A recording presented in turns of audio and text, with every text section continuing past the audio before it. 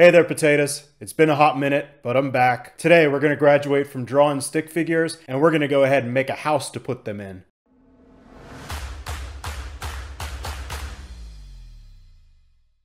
Hey everybody, Walrus here from Walrus Street, bringing you part 3 of my Charting for Potatoes series. So far in this series, we have covered SMAs in detail with both short and long-term SMAs. Today, we're going to be looking at the RSI. Now, the RSI is a great tool to pair with your price action and your SMAs. If you're new to this this is a series designed specifically for beginners. My goal with this series is to get people who are new to investing to be able to take a look at a chart and not just be confused and disheartened by what they're seeing. Now, this isn't meant to cover every single trading pattern. There's entire textbooks devoted to RSI. I just want to hit the principles and the main points here. So if you're a seasoned TA trader, this isn't the video for you. For everybody else, follow along. Like I said, we're going to be talking about the RSI today, the Relative Strength Index. What's important to note is that this is a momentum oscillator. With the SMAs, the moving averages, they're all backward looking. And while the RSI is technically still backward looking, because it's dealing with momentum, typically there's a small window where the RSI can almost be predictive. Almost, especially when used in conjunction with some other indicators. The RSI is a lot of time used to tell us when there's going to be a reversal on a pattern. When a stock is becoming too oversold or too overbought, the RSI could be used to help us figure out when that reversal is going to happen, which is a bit of a predictive factor. What is an RSI? It charts the magnitude of past and current price changes of a security over a set period and indicates strength or weakness. Now, I'm just using the term security in this because you can use an RSI for really anything. You can use an RSI for equities, stocks, bonds. You could use it for total markets. You could use it for cryptocurrency. So I'm not using stock. Instead, I'm going to be using security in this presentation. It's been one of the most popular trading momentum oscillators since it was published in 1978 by J. Welles Wilder. Wilder is actually, I guess, the father, or at least he's credited as being the father of one of my favorite investing quotes of all time. Letting your emotions override your plan or system is the biggest cause of failure. I talk about this in my other videos. You know, if you're invested in something and the price tanks, you have to take a look at your analysis and you have to think, did your original investment thesis change? If it changed, consider selling your position. If it didn't, hold your position. That's because you're trying to keep emotions out of it. It's tough when the market's red, when your stock price goes down, you want to just sell, get the heck out of there. You want to do something. But it's best to detach your emotions from trading. And Wilder was a big proponent of that, using TA to detach emotions. This set period that we're talking about with the RSI here is typically 14 days. There are 7-day RSIs, but they're a little less smooth. They're a little choppier. They're a little more prone to false signals. So people tend to use 14. Also, there are like 21-day RSIs, but they have the opposite problem where they're a little too smooth and you end up missing trading indicators with them. So 14 is kind of like the happy medium. And again, this is trading days, not calendar days. So this isn't 2 weeks. This is actually almost 3. Now, the RSI signals investors when a security is oversold, you consider buying. When a security is overbought, you consider selling. When the graph on the RSI chart drops below a certain point, it's considered oversold, and there's likely to be a reversal the other way, so that's a good buying opportunity. Likewise, when it goes to the top of the chart, it's overbought, and there's likely to be a reversal, and it's a good selling opportunity. These depend heavily on external market conditions, like an overall bull and bear market. You know, basically since the great financial collapse in 2009, shortly thereafter, we've been in a protracted bull market. So you've actually seen RSIs trading at the top end of their levels. Now, what do the numbers on the RSI charts mean? Most RSI charts have 5 horizontal lines. They're coming off the y-axis, moving horizontally. There's an upper and lower boundary line at 0 and 100. These establish the RSI range, 0 to 100. You can't have an RSI above, below that point. Now, there's usually signal lines at 30 and 70. 30 indicates oversold. It's a low number, so oversold. 70 is a high number, so overbought. Depending on market conditions and individual security conditions, these numbers might be 20 and 80 or even 10 and 90. Typically, it's 30 and 70 though. That's the most common one that you see. Also, 30 and 70, those were the ones that the OG Wilder used in his textbook for the RSI levels. These are mostly used for sensitivity refinement during overall bullish bearish conditions or strong uptrends or downtrends. Imagine if you have a stock that's constantly constantly trading above the 70 in overbought territory, but it's not really moving, you might want to use a more refined level and move that 70 up to 80, up to 90 to get a better signal of when there's going to be a reversal. On the x-axis, as like always, we have time, and typically it's expressed in days because the RSI calculation uses days. I made some amazingly beautiful art. This took me like 5 minutes in MS Paint, 5 stars. So here's an RSI chart, a blank one with no figures. On the y-axis, we have our level, and the level is going to be our 30, 50, 70, 100. Like I said before, we could swap out the 30 and 70 with 20 and an 80, so we'd have 20, we'd have 80, or we could go to like a 10 and a 90, but this is the most common setup. On the x-axis, we have trade days. Typically on RSI charts, the midpoint, the 50 level, is indicated with a dotted line. Now you're wondering, how's the RSI calculated? So the RSI is calculated with a 2-factor formula. Part 1 is going to be taking into account the average gain, the average loss. Part 2 is going to be averaging those averages to kind of smoothen the line. If you're really interested, you could pause the video right now and take a look at the formulas yourself, but I'm just letting you know it is 2 parts and there is an effort made to smoothen the line. Let's forget about the calculations. That's too much. Let's look at this from a fundamental standpoint. So what are the basics here? Wilder's 3 principles. This is it. This is like the Bible of RSIs. The level of the RSI indicates the stock's recent strength in trading. So the level, that would be the number of your RSI. If you have an RSI of 55, that's the level. The RSI slope is directly proportionate to the velocity of the trend change. Remember slope, y equals mx plus b? We're looking at the m right now. So the degree of steepness of the line. Also, the RSI's distance moved is proportional to the move's magnitude. So if it's increasing in levels, obviously there's a stronger price movement on the chart. These are the 3 basic principles, and these apply to all RSI interpretations. What I want you guys to take away though is right here at the bottom. When the price increases rapidly, the security is overbought. When the price decreases rapidly, the security is oversold. Do you need a minute? Just write it down,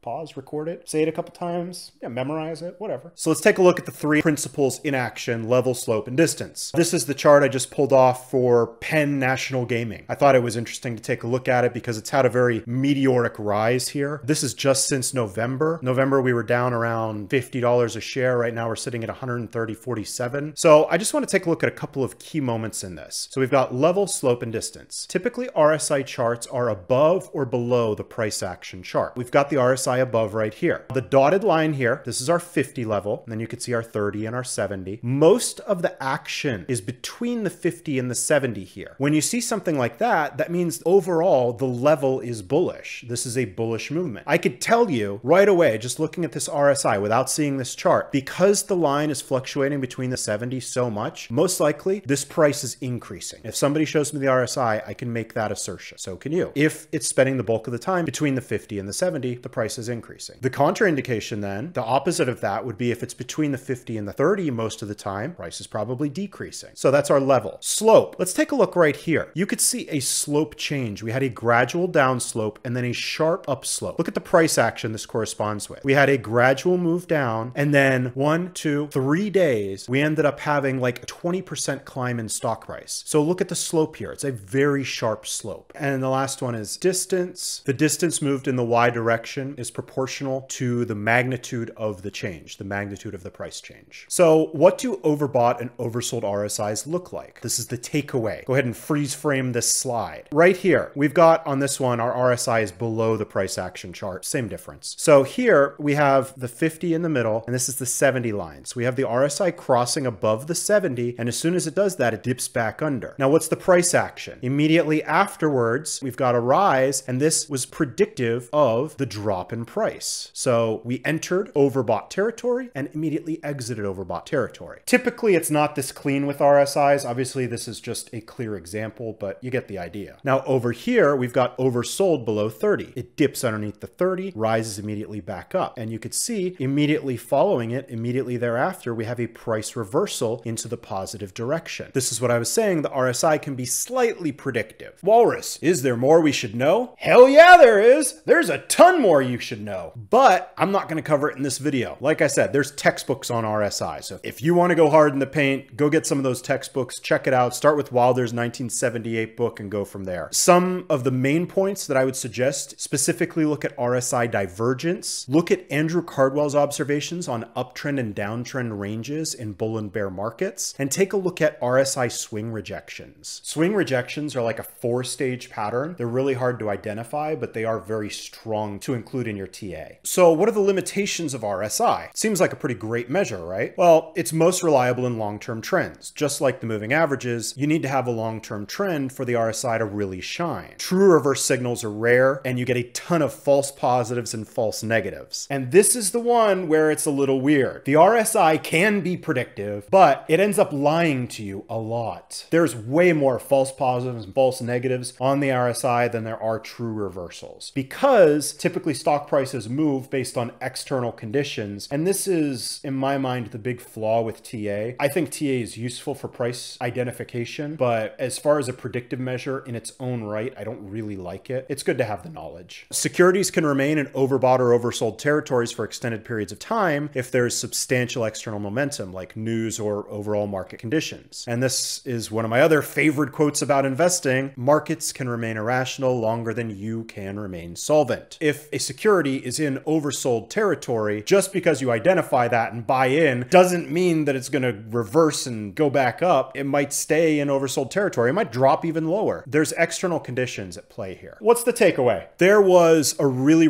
cool study by Merrick and Sedeva in 2017. They looked at some economic indicators, including the RSI on its own. It loses out over time to buy and hold, despite it being a good indicator that does give its own good results. Investing's not hard. Monkey buy stock, monkey hold stock, monkey get rich. We use the RSI in conjunction with other indicators like the moving averages, like the MACD. We'll cover the MACD in the next video. RSIs really aren't too useful on their own. And the last one, just stressing this should not be the sole basis of your trade. The RSI is meant to be a tool in your toolkit, not the only indication that you use to execute a trade. If you're ignoring everything else and you see the RSI entered overbought territory, do not just sell it based on the RSI. You need to look at the news, you need to look at other fundamentals, you need to look at other technicals before you make that decision. Never use the RSI on its own. Remember, all TA is meant to be used in conjunction with other TA. It's meant to be a step in the confirmation of your decision, not the whole confirmation on its own. That's it. Go forth, my potatoes, and potate aplenty. If you're new to investing, please check out my Webull referral link below the video. If you sign up for an account and deposit $100, you get some free stock, I get some free stock, everybody wins. I am in the Webull Partner Program, so the free stock I'm getting is worth $30 or more. I appreciate it very much. For everybody else, please like the video, subscribe to the channel if you want to be alerted to all my content as soon as it goes live. Make sure you